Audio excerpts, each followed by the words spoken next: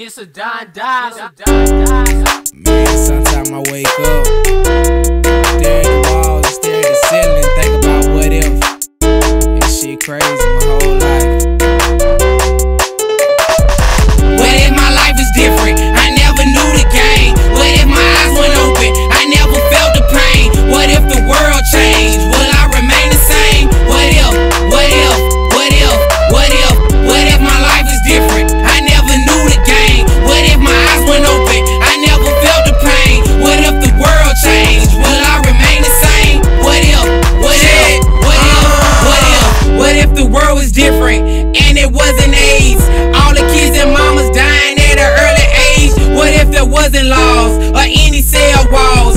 Could we stand tall or would the nation fall? What if computers froze and it wasn't stores and they ain't made cars and they ain't build roads? What if it wasn't wars or any holidays and we ain't count months and we ain't count days? What if the clock stopped and we stood still? My mind in the matrix, red or the blue pill. What if it took love to overcome hate?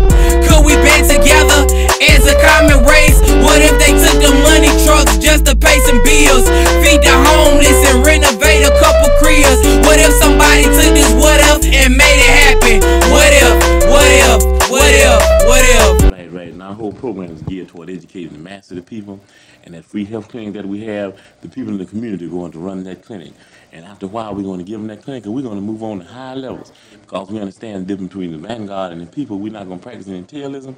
We're going to keep out there setting up some new examples, some new revolutionary programs that the people can basically relate to, because basically people are progressive and basically people are revolutionary. We're not worried about them killing anybody because I think that, they jail Huey P. Newton and they ran Cleve out the country, Elvis Cleve out the country, and they jail Bobby Seale, and we got David Head up there now, who's very capable, most capable of running the Black Panther Party, and they can just take all of them they want to. We're always going to have someone to fulfill that position, because that's the type of organization the Black Panther Party is. We don't produce buffoons, we produce leaders.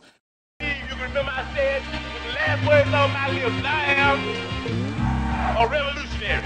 And you're going to have to keep on saying that. You're going to have to say that I am a proletarian. I am the people. I'm not big.